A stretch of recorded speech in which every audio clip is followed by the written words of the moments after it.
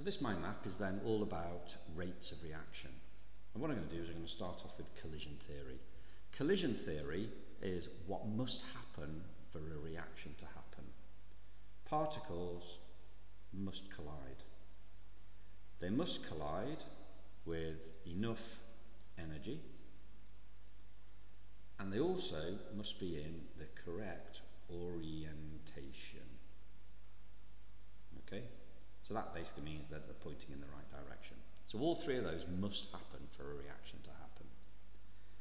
The required practical is the disappearing cross. That's where you've got a conical flask, you look from above and you've got a cross underneath, and a precipitation appears that then makes the solution cloudy. A reversible reaction. That is the symbol for a reversible reaction, and you need to know a definition. Okay, so it basically means reaction can go one direction, it can go another direction. And an example of irreversible reaction could be burning something, right, where the reaction only goes in one direction. States of matter. We've got gas, liquid, solid, aqueous. Symbol G, symbol L, symbol S, symbol AQ.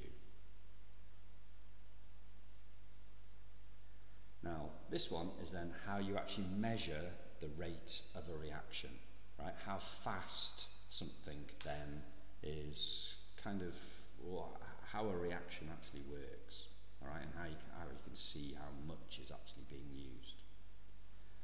First one is then a precipitation.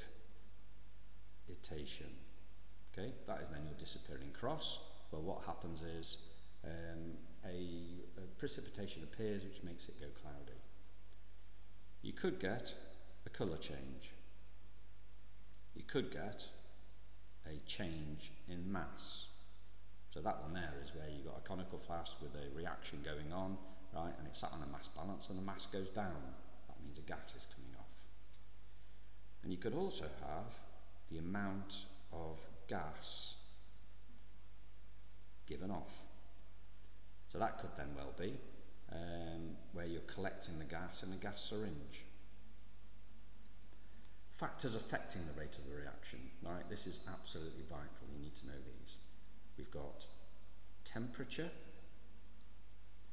we've got concentration, we've got pressure, we've got surface area, and we've got a catalyst. Right? You need to know how all five of those affect a rate of reaction. So if the temperature goes up, what happens to the reaction? If the temperature goes down, what happens